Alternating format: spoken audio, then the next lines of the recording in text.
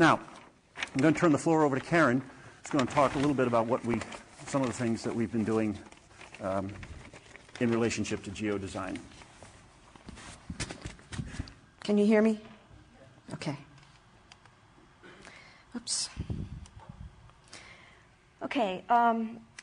I'm going to go through a series of, first of all, a set of drawings and digital images that I collected from my colleagues across the country, all at public universities. And you will find that they are following a very similar process of design process, somewhat different than Carl's. And they're, jumping in after the big question has been answered. But I'm simply going to relate those examples to Bloom's taxonomy. And I'm going to move through this very quickly because I'm told I have 2 minutes or 3. So we are already doing quite a bit of this, of Bloom's taxonomy, in our GIS classes. Many people are teaching design class using GIS. And so the lower level of Bloom's taxonomy is map making and site inventory. And as you move to the upper level skills, we have advanced input, collecting input on site, interviewing people, generating new maps from interviews, doing photo interpretation and analysis, and that's a very rich field. Site analysis, several different ways of putting together site analyses, either through suitability or just through graphic composites. Schematic plans, and then stakeholder reviews. And so this very simple little graph shows map making is at the lower end, and stakeholder reviews is the evaluation, and I won't go through all of those.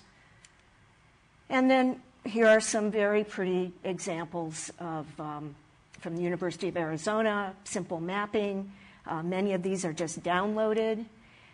Then there are derived maps, which means that you have to use the GIS tools. So that's an example of Bloom's application. Analysis, when we put them all together, this corresponds to Bloom's analysis. Here's a different one where the student has applied some affective values and chosen the child's view of his neighborhood and selected those elements, those features that children are interested in.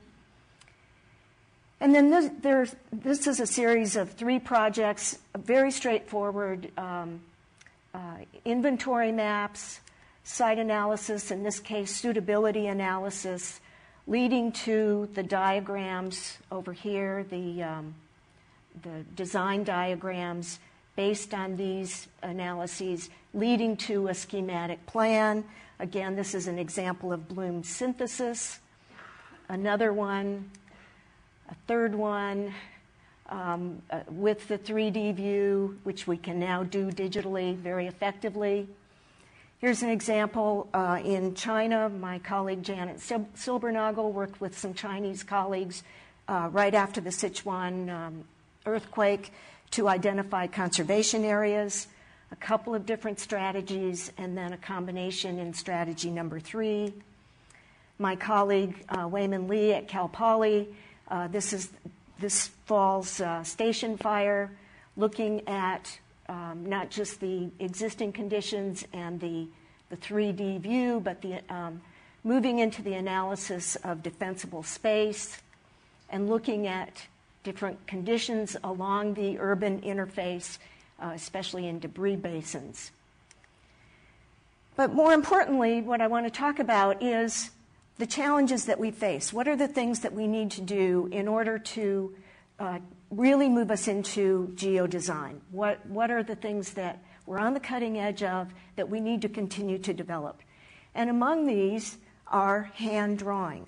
I think we all agree that we want to be able to continue to hand draw. We need to teach our students how to draw quickly, iteratively, so that they're using the right side of their brain, and then bring those images into the 3D environment. And we're already doing this. We need to further explore these 3D tools, ArcSketch, SketchUp, and ViewSheds. we need to really embrace BIM and integrated practice. Our colleagues in the area of engineering and architecture are very heavily involved in BIM. Many of them are moving to integrated practice.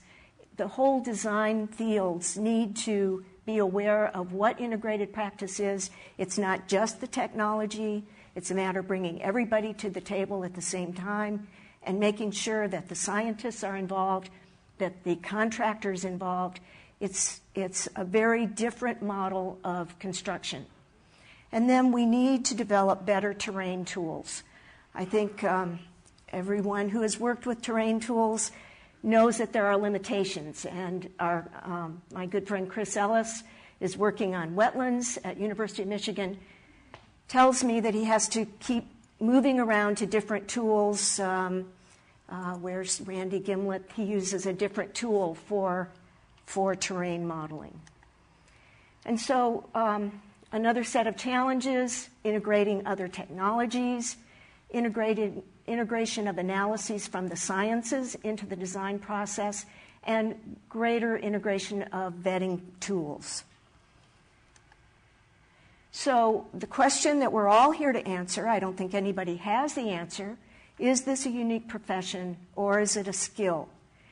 And so will we be training people or educating geodesigners to be designers who have all of these geospatial skills, or will we have geodesigners who are simply trained as technologists and they'll act as the intermediaries between the designers and the other disciplines?